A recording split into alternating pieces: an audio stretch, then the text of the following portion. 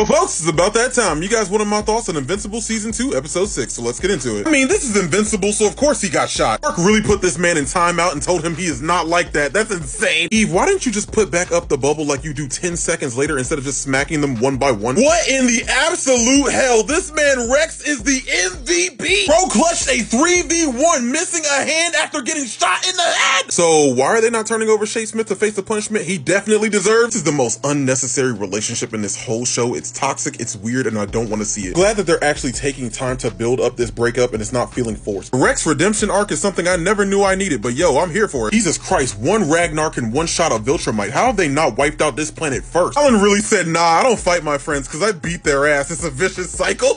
We have seen 2 world-defying clutches in one episode. I forgot about Angstrom Levy primarily because he's not that interesting compared to everything else.